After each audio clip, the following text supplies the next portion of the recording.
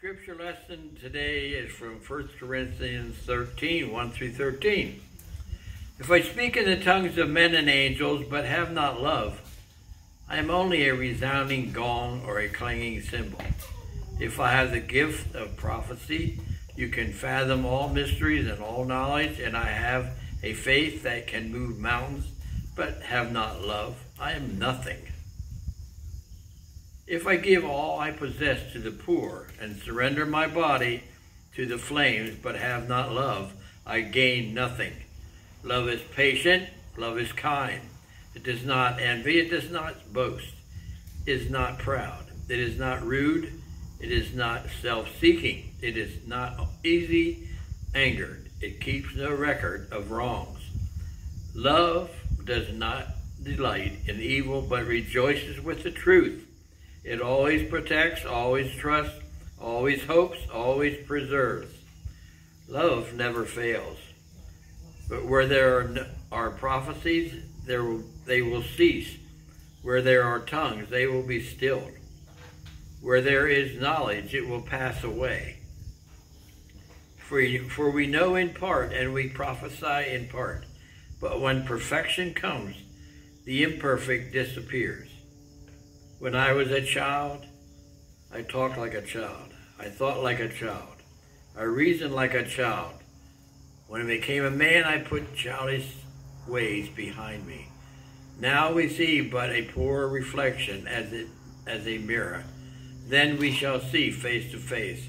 How I know in part, then I shall know fully, even as I am fully known. And now these three remain: faith, hope, and love. But the greatest of these is love. Amen to that.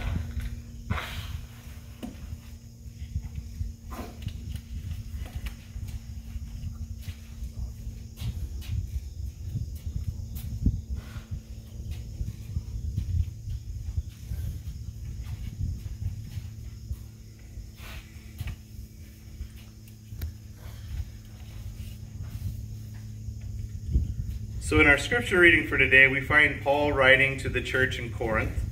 And he's writing this letter because things are not going well in the church at Corinth. There's lots of quarreling and people moving away from the teachings that he had given to them when he established the church.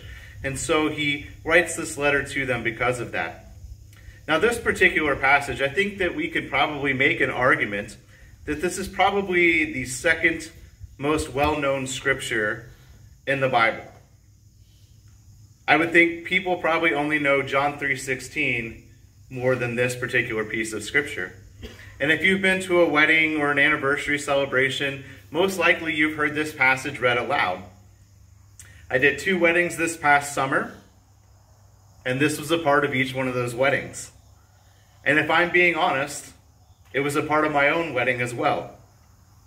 You see, it's verses 4 to 6 that gets the most time devoted to it, because it speaks so eloquently about what love is and what love does. Now, don't misunderstand me when I say that this is used all the time. I'm not being glib about it, and I'm not saying that this scripture is overused. I honestly don't think people can hear this scripture enough, that we can't be reminded of what love is enough in this world, especially today. You see, the idea of love, along with so many other things in this world, is something that has truly become over-sexualized. It's as if the world has forgot that there is a difference between love and lust. Love is pure, and lust, it just isn't. However, the world has decided that these two thoughts and these ideas are interchangeable things. When we look at how love is described in the Bible, it's clear that that is not the case. Starting in verse 4 again, love is patient, love is kind. It does not envy, it does not boast, it is not proud. It does not dishonor others, it is not self-seeking, it is not easily angered. It keeps no record of wrongs. Love does not delight in evil, but rejoices with the truth. It always protects, always trusts, always hopes, and always perseveres. That is what love is and what love does. Now, lust is none of those things. It is not patient. It is not kind. It is full of envy it is often boastful and full of pride. It dishonors the person who's lusting and the one they're lusting after. And it is definitely self-seeking. When lust is rejected, anger is almost always what comes out of it. There is no protection and no trust in it. And when it is spurned, it does not persevere for long. So I want to make sure that we are clear on this understanding. What the world views as love and what God views as love, they are not the same thing. Indeed, they are truly polar opposites. When I read this scripture, I'm struck most immediately at the beginning. You see, we are told about all these wonderful things that we can accomplish and the feats that we can achieve. We can speak to angels. We can fathom all the mysteries of knowledge. We can have a faith that moves mountains. We can give all that we have, every possession we own, and give ourselves over as our physical being to others and overcome any hardships that come our way. But if we do not have love while we are doing any of those things, if we do not approach others from the standpoint of loving them while serving them, then none of those wonderful things matter. Think of it this way. You win the lottery. You have more money than you could ever possibly know what to do with. But because you just don't have any love in your life, you find out that the world has decided to do away with money, and that ticket that you had is now completely worthless. You see, we are told that we can have anything and we could be whatever we want, and we can do anything in this world. But if there is no love in who we are and what we're doing, then we have no meaning.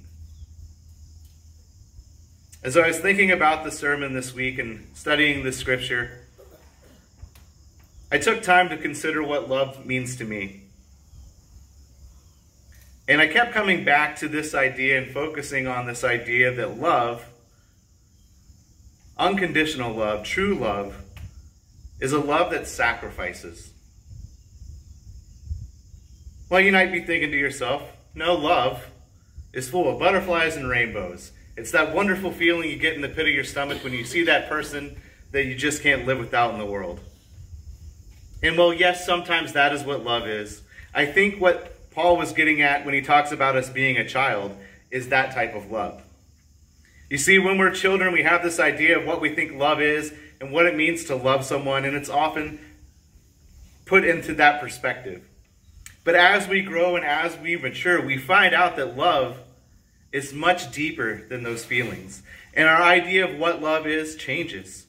So we put away our childish view of what love is, and we learn about what it means to truly love. So as I've grown older, I've found that love is marked by sacrifice. The sacrifices that we make for one another, the sacrifices that we make willingly and without holding a grudge. See, there is no love found in a sacrifice for someone when you do this and then immediately demand repayment for that love you gave them. There's no love found when you do something great for somebody else, but complain about having to do the task the entire time. Love is found in selfless sacrifice.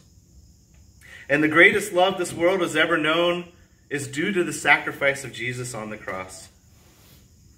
The way he was willing to die for us so that we could be free of sin and have life eternal with him, that is the greatest act of love that this world has ever known.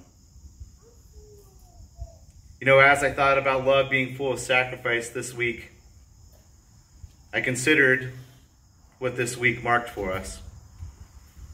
Now, I know that it's not lost on you, those that are old enough to know, that yesterday was September 11th. And this year marking the 20th anniversary of the terrorist attacks. And like any other major historical event, when we remember those days, we tend to go back and remember where we were, how we were feeling at the day and time that it happened. Now, in the past, when I've thought about this, I remember it very clearly. I'm sure you do as well. I was a senior in high school that year. We were getting ready to have our first home soccer game for the season. I even know the team that we were supposed to play that night. I remember how we watched the news coverage in school all day long, in all my classes except for one. That one teacher saying, no, we're going to continue today as if it was any other day. I remember at the time thinking, this is ridiculous. This is a major historical event. We should be kicking in everything we can about it. But I realized as I'm growing older, she was just trying to give us a sense of normalcy for that day. See, she knew that the world was going to change that day. And she wanted to give us just maybe one more hour of remembering what it was like before.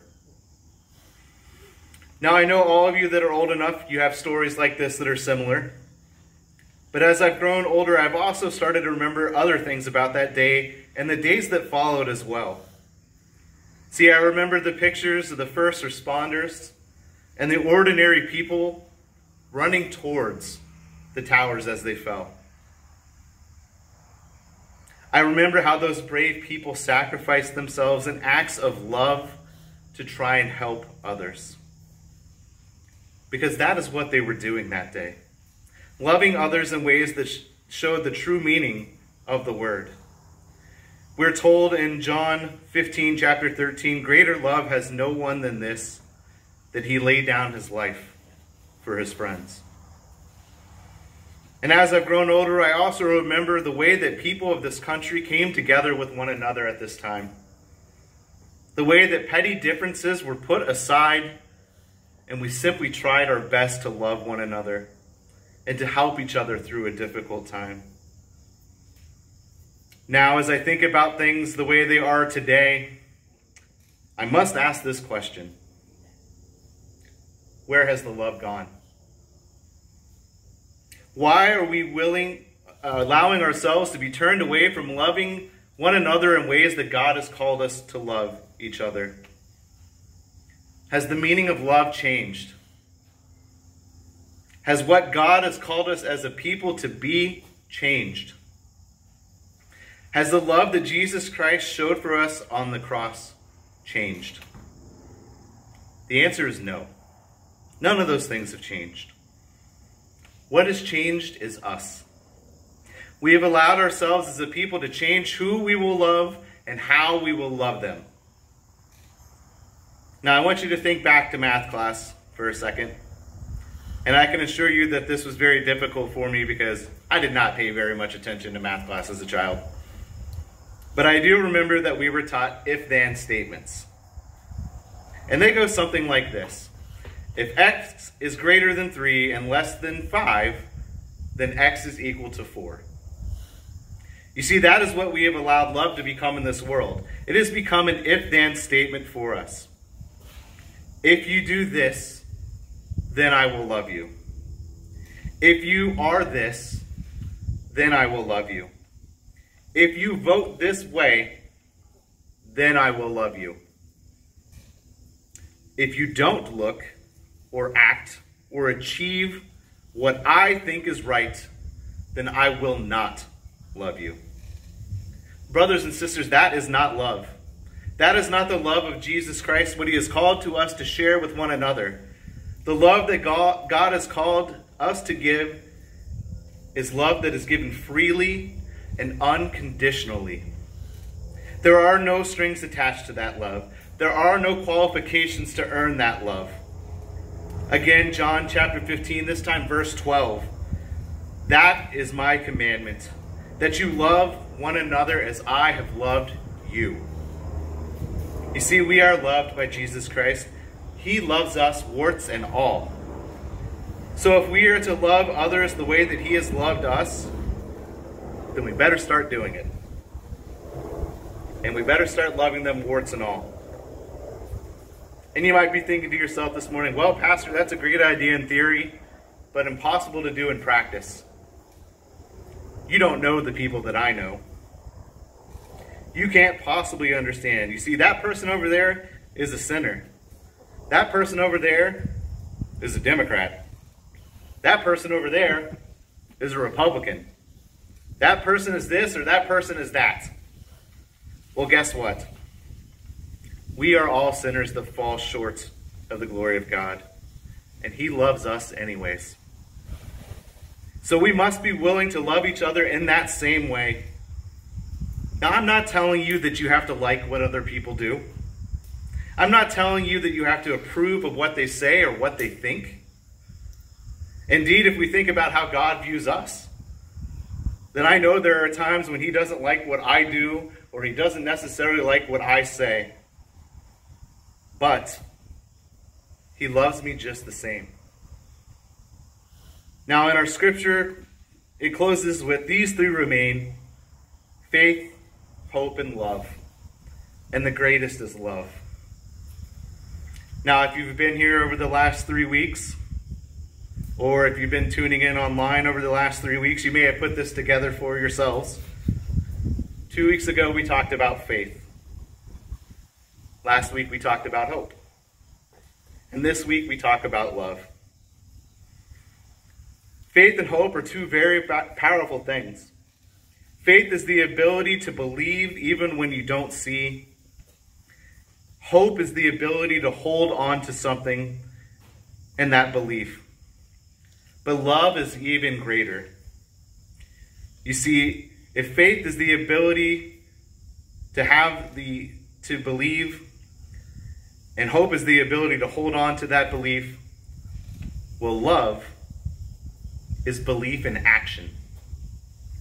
I'm going to say that again. Love is belief in action. So if you believe in God, if you believe in Jesus Christ as the Savior of the world, if you have hope that one day you're going to walk with them in eternity, then you must put that love into action in this world. One simple challenge for you this week. How can you show just one person, the love of Jesus Christ this week?